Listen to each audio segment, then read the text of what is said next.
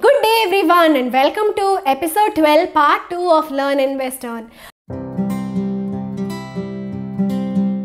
My name is Soundarya Lakshmi Narayanan and this series is in association with Alice Blue to help new investors kickstart their journey of investing. Subscribe and hit the like button and keep watching this video. In today's episode 12, we are going to look into the difference between small case and mutual funds. Number 1. Low fees.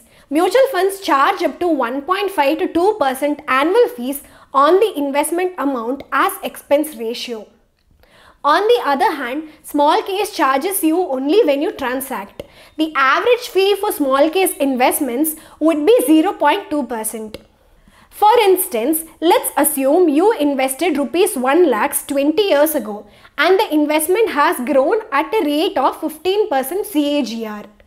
Here's what the final investment value after fees would look like in case of mutual funds and small cases. For mutual funds, the final investment value will be 10,92,653 with 2% expense ratio. For small case, the final investment value will be 15,07,753 rupees with only 0.2% of expense ratio.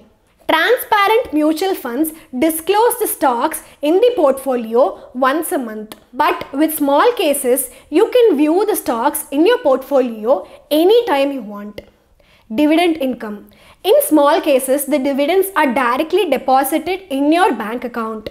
Whereas in mutual funds, the dividends are added or reinvested in your investments. Ownership. You can add or remove stocks from your small case portfolio, but in mutual funds, the fund manager only can do it. Lock-in period. Some mutual funds have a lock-in period. During this period, you cannot exit your investments. But in case of small case, you can exit the investment anytime you want. In the next video, we are going to see the best small cases you can invest in. So do watch the next video.